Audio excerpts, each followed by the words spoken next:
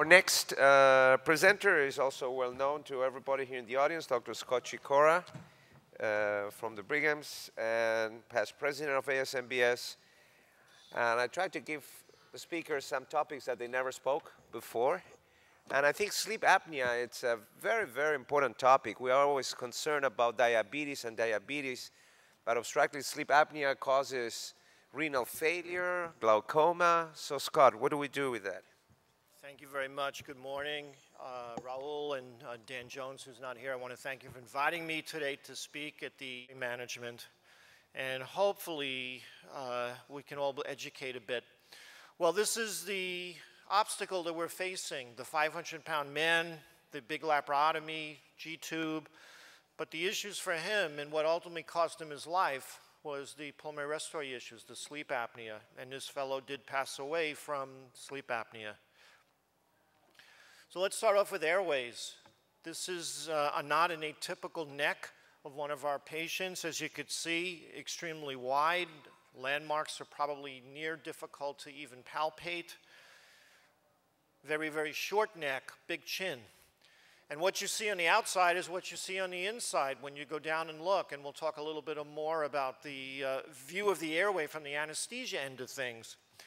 But there's significant pharyngeal fat, soft tissue within the airway, compromises the airway. It's extremely difficult for the anesthesiologist to see the landmarks, such as the glottis. And for those of you that have any background in pediatric surgery, you may recall how quickly the children desaturate.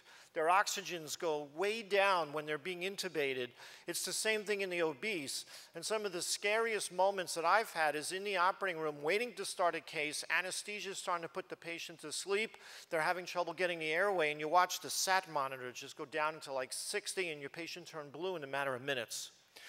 And very often, the anesthesiologist will have to do an awake fiber optic intubation with a scope called a glide scope, as opposed to the conventional intubation where they just use the laryngoscope and they push the head down.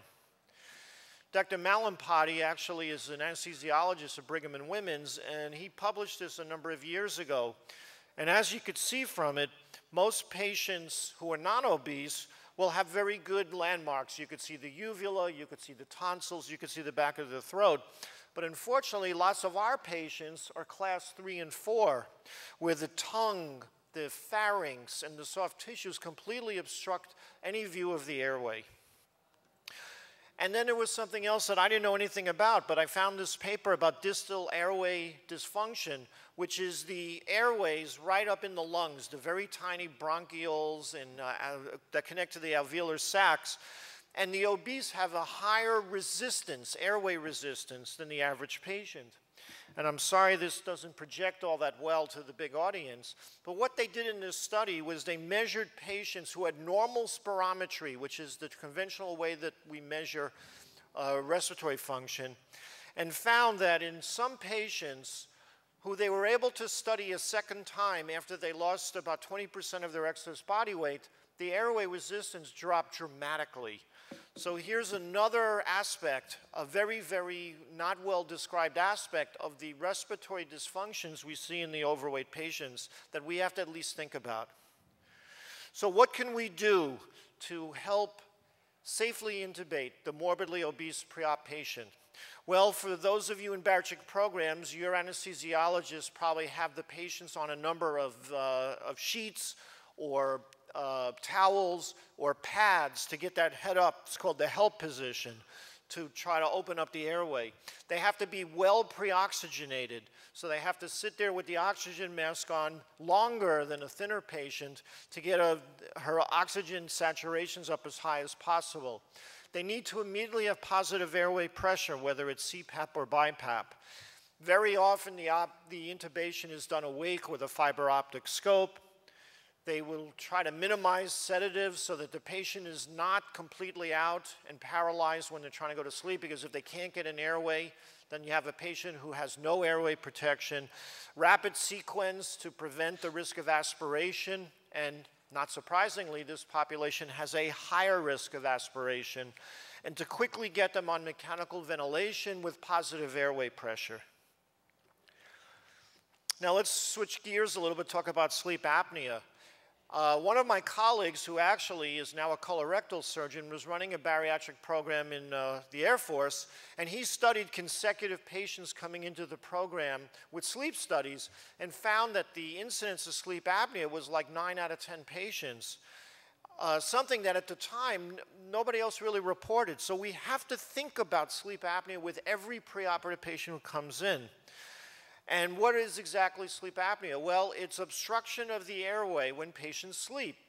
And it can be both mechanical because of the increased soft tissue in the back of the throat, collapsing when they relax and fall asleep, but it's also centrally mediated where the drive center for breathing, for whatever reason, shuts down. It interrupts the normal sleep cycles, but more importantly, it drops the blood oxygenation. And these patients can have sudden death or other events because of it. Now, it's often underdiagnosed, and what I learned is that if you look at just overall, you could see that almost 50% of men and almost 40% of all women. And that really surprised me, much more than the fact that 80% of patients with sleep apnea are obese.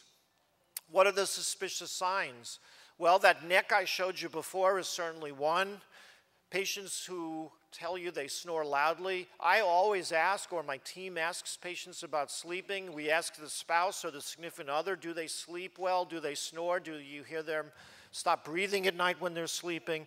Patients who tell you that they're very groggy in the mornings, headachy, that they fall asleep driving, that they're fatigued all the time. These may be signs of sleep apnea, and these are the triggers to get a sleep study.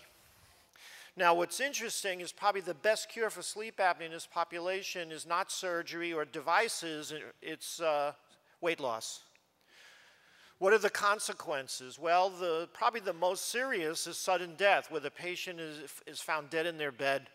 Now, for the overweight comedians who have died, found suddenly dead in bed, if you can eliminate those that died of drugs and alcohol, people like John Candy probably died from sleep apnea. But it's more than that. Aside from the risk of sudden death are the more subtle things that occur over time. Hypertension, cardiac disease, particularly right heart failure, pulmonary hypertension, risk of stroke, and risk of cognitive dysfunction that can happen with long-standing untreated sleep apnea. What are the usual treatments? Well, a lot of patients will be assigned a breathing machine called a CPAP or BiPAP machine that they're supposed to wear at night when they sleep.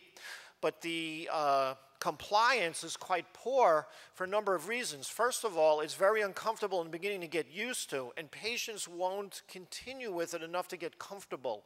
Those that do will tell you they sleep better than they've slept in years. They sleep like babies. They feel so refreshed in the mornings.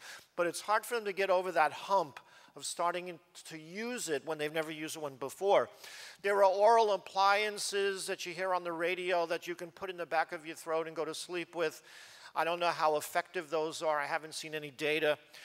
There is surgery that can remove parts of the soft palate called a UP3 that was commonly done by ears, noses, and throat doctors. However, those tend to not be effective in the morbidly obese. Weight loss is the best treatment. Now, what's also interesting about sleep apnea is when are patients most vulnerable? And in the first 3 days after surgery, it's often noticed, and I've noticed it myself, my patients never have apneic episodes. It's unbelievable. And some of the reason is that you have to get into REM sleep to have apneic episodes, and in the first few days after surgery in a hospital bed with the commotion, the nurses coming in and out, patients don't sleep deeply enough to go into REM and have apneic episodes. The most vulnerable part is probably after the third day when they're home. There's what we call REM rebound because of the poor sleep in the hospital, and they're still taking narcotics, and there may even still be some effect of the analgesics and anesthetics used during surgery. So how do you manage them preoperatively? I think the most important thing is a high index of suspicion.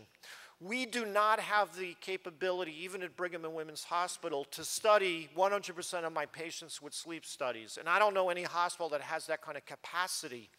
But I think you need a low threshold to send patients for a sleep study. And again, it's the neck, it's their appearance. If they're falling asleep talking to you in the clinic, if you have the history of the snoring or the interrupted sleeping, get a sleep study. For those patients that have sleep apnea, the best treatment we have, short of surgery and weight loss, is the use of a positive airway pressure device such as BiPAP and CPAP. And you really need to encourage your patients not just to pick up the machine, but actually wear it. Rule out hypoxia. The hypoxemia syndrome that goes along with obesity requires oxygen. It's a little different animal, but it's also life-threatening. And I'm a big believer in preoperative weight loss, and I'll show you a slide later on that demonstrates that preoperative weight loss and even moderate weight loss can have tremendous beneficial effects to sleep apnea. As far as the operative management, and again, this really goes more along with our anesthesia colleagues, is that when the operation's over, to make sure the patient is quite awake before you take out the breathing tube, that they're in the upright or lateral position, not laying flat, so that they have to get the airway back in quickly, they can. Immediate positive airway pressure, careful use of narcotics and other medications that may cause respiratory depression, and some form of continuous cardiorespiratory monitoring such as EKG, SAT monitor. This is not the patient who should go to the back at the end of the hallway in the end of the ward away from the nursing station. This is the patient whose bed should be closest to the nursing station or in some type of a monitored setting like a step-down unit or in some cases even intensive care unit after surgery. Early ambulation is always important. Pulmonary toilet is always important. Start the CPAP and BiPAP early. When I was training, we didn't start it for 4 days after surgery because we were told it would cause anastomotic leaks. In fact, the literature does not support that. It does not cause anastomotic leaks. Just follow up a study by Harvey Sugarman that demonstrated that patients who have bariatric surgery, in this case these were gastric bypasses, have a tremendous improvement in sleep apnea, not only in clinical symptoms, but when you measure the apnea index, they statistically significantly fell after surgery with weight loss. And I alluded to this earlier. This is John Dixon's study where he compared conventional weight loss, best medical weight loss, to band surgery and demonstrated that actually both groups had benefits to the apneic hypoxic episodes. Obviously better with surgery, but not statistically significantly so. So this just reinforces for me that preoperative weight loss may benefit patients going into surgery as far as their severe sleep apnea. So in conclusion, amongst the other comorbid conditions, we talk about diabetes and hypertension. We need to keep in mind both pulmonary and respiratory disorders and dysfunctions. We should do the appropriate preoperative assessment. We should aid our patients with preoperative weight loss, get them using their CPAP, and make sure that the operative experience of intubation and extubation are done by an experienced senior anesthesiologist with good airway control and management. And once again, Raul and Dan, wherever you are, I want to thank you again for inviting me. Thank you. Thank you very much, Dr. Shikora.